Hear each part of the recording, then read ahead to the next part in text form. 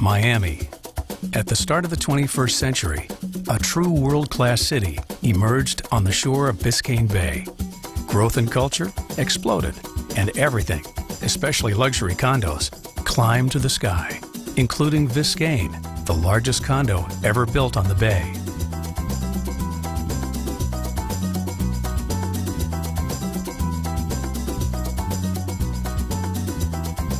It was the high water mark of downtown's growth.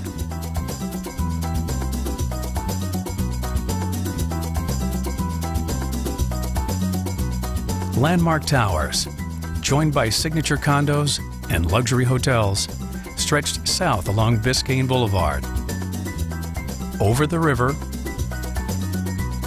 and then down Brickell Avenue, all the way to the soaring Four Seasons Tower.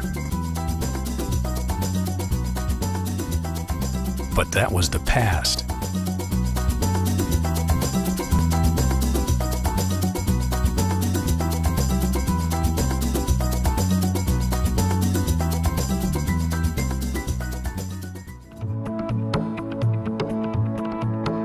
Today, all eyes are turned north. Up Vizcayne Boulevard and along the bay, where the biggest boom in Miami's history is already underway.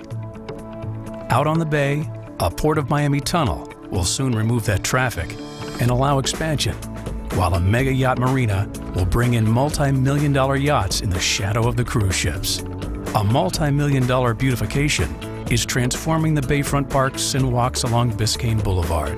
Parking lots will become skyscrapers as American Airlines Arena welcomes the next-door museum park.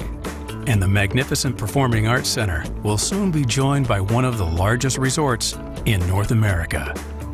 Genting's Resorts World will add hotels, restaurants, theaters, and a casino in a $4 billion program. Museum Park's 29 acres and $500 million will create the Miami Art Museum and Science Museum.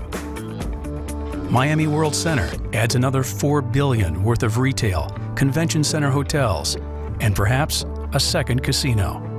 One Bayfront Plaza will rise higher than the Empire State Building, and just beyond is Swire City Center. The total is astounding. City Center, $1.3 billion. One Bayfront Plaza, $2 billion. Vizcayne Boulevard, $43 million.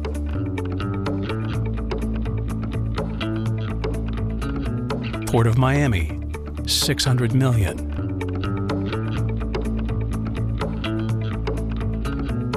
Miami World Center, $4 billion.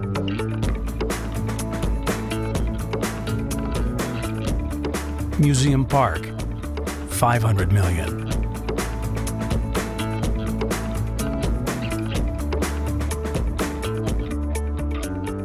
Resorts World, $4 billion.